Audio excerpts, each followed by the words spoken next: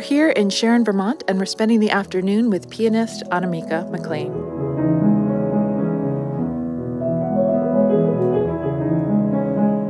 In August of 2020, the house that Annemieke shared with her husband, Jeremiah, and her son, Luke, burnt down.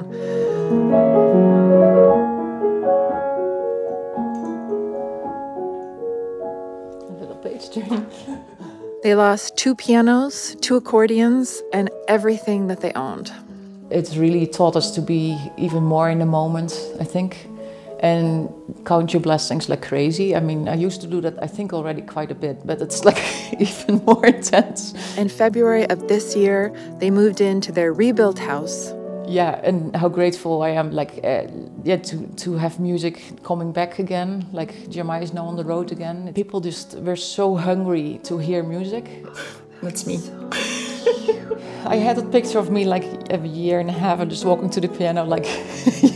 And then they would say, "Mom, this is schone muziek." Schone muziek in Dutch means clean music. It's beautiful and clean. There's something about pianos that I just really love. Yeah. Yeah, so basically I play 40 years.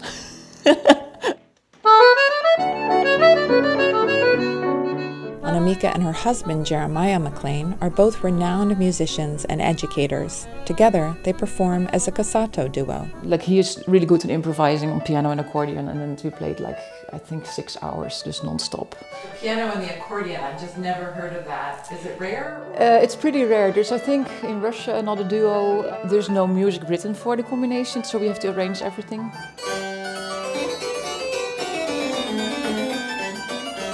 It's rebuilt on the same location. A lot of people ask us, like, why did you rebuild on the same location? Well, we like the spot, but also how the insurance works. Before we left to Maine, I had this weird thing, like, oh, I should maybe take the passports with me. And I didn't. And getting my citizenship paper back took 9 months. First thing, I want my identity back. You know, all the diplomas, of course, are gone. But for me, being able to travel as soon as it was safe was like #1. This is what you had with you? Yep. So this survived the fire? This survived. Yep. I had a concert August 2nd in Maine. That's why I still have my concert pants. That was lucky, and that's also why Jeremiah had 1 accordion. I had August 2nd a concert, and August 3rd, you know, we were on the beach, it was a nice sunset, and we just go to bed, and then at 6 in the morning, the phone rang. He was like sobbing on the couch that T, his sister, had called that our house was gone. And then there were, of course, a lot of phone calls with police and fire people and trying to figure out what happened. We still don't know what happened. So that's the weirdest thing. By then we got already so much support, like from the Strafford community, Strafford Sharon, that they said, look, you know, you're coming home, what do you want? I said, well, one thing I would really like is a picnic table. My birthday is August 9, and we came back the 8th, and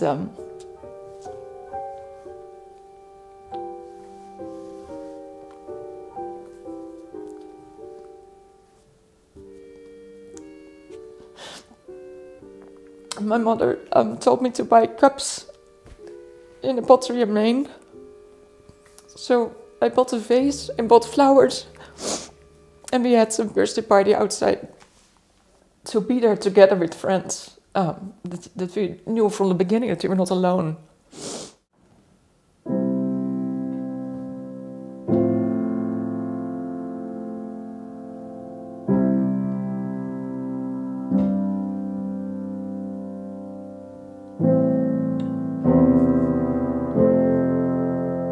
All 3 had a suitcase, and my Dutch bike was in the shop, so I was so blessed. I still have my bicycle, which means a ton to me. And Luke, he was 7 at the time. He packed his own suitcase and, you know, random stuff, and like 4 PJs and like a weird toy, and I was like, okay. And afterwards, I'm so glad that he did that, because he had some things that meant a lot to him still in that funny suitcase. And so, what do you think of your mom's piano playing? Good. Yesterday, she played I'm Still Standing for me at my piano lesson. Luke has been really, really cool. Yeah, he was like, Mom, I was only 7. I didn't have so much stuff yet. I would have a front carrier and practice piano. Then I would have a back carrier and a practice piano. And then it would be a crib and practice piano. And then it would be a train set under the piano.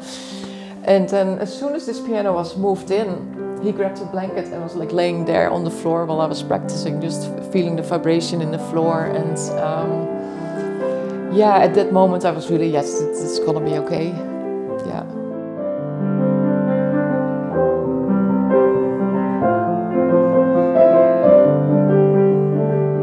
We had so much support from the McLane Fund via the United Church of Strafford, and then via Sweetland Farms, who had like a donation box, and then GoFundMe's from Margaret Roddy, who helped us, and then another GoFundMe for pianos from my Dutch friends. There was like support from all over the world. Yeah, and then the Sharon Elementary School started a book drive for Luc, because of course he was learning to read, and almost every family gave a book to Luc. So after the fire, what really broke my heart was that the piano was gone. The day that I stood on the frame and saw the strings, that was really traumatic. Yeah, my piano was in 2020 100 years old. It was from 1920, in Ibach. My piano was my buddy for forever. I bought it with a loan for my dad way back. When I was in my 20s, and then I shipped it from the Netherlands with me. This is Jeremiah's piano frame, and yours is underneath, and the goal is to make a sculpture, or? Yeah.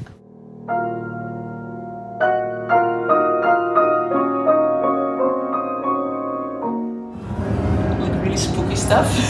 It's a used new piano, and I just really love the low part. And then how it shines in the top. It's really nice, warm, lush sound to it.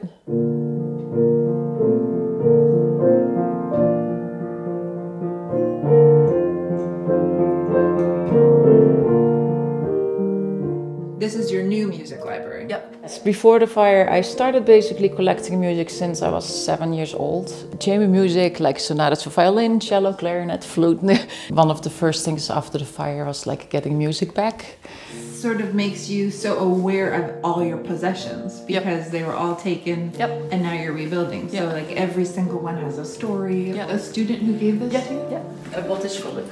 The first night we slept here was February 22nd, because I like the number 22222. So you've got some Dutch tulips in there. Yep.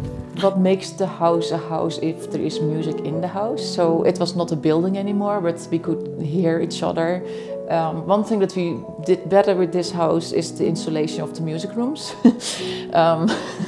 Because I could always hear Jeremiah's stamp above my head. And I look forward to have like student recitals here again and open the doors, and we could have never done it without the support from everybody. I think it's a home. Yeah.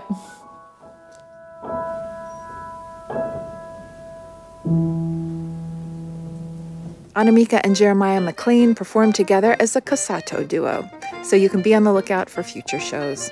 And we will get stuck in Vermont with you again real soon. Take care, everybody. And Luc has his own little boombox, so he has his 4 CDs that he really loves. And his favorite song was I'm Still Standing from the movie Sing. So that went on and on and on and on. So but that was already before the fire his favorite song, but that I'm Still Standing song is like our family hymn at this point.